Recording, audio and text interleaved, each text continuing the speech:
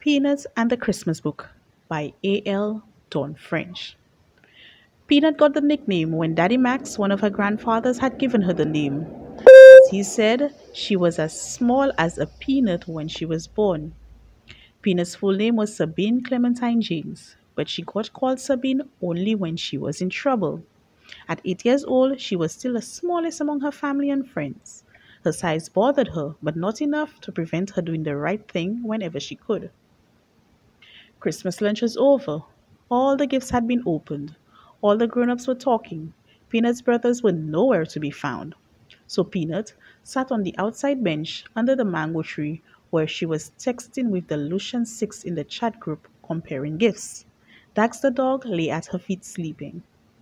Peanut and her friends called themselves the Lucian Six. They were Mandy, Yasmin, Anton, Christian, English, and Peanut. English's true name was Alexander, but everyone called him English because he used to have an English accent. He no longer had the accent, but the name had stuck.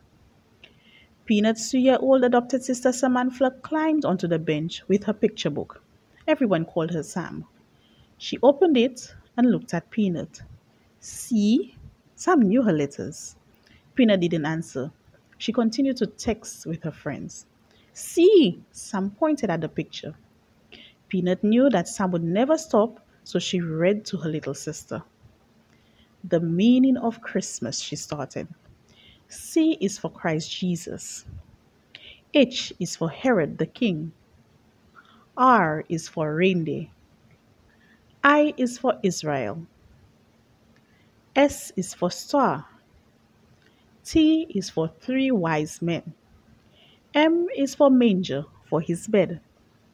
A is for the angels who sang. S is for shepherds. And S is for Sam. Peanut finished reading. Sam clapped her hands. Again! So Peanut read the story a second time. Happy with the story, Sam climbed down, put the book under her arm, and toddled back to the house. It was a nice sunny day, and Peanut returned to texting with her friends. Christmas was always fun. It was always the best time of year. The end. Until the next adventure.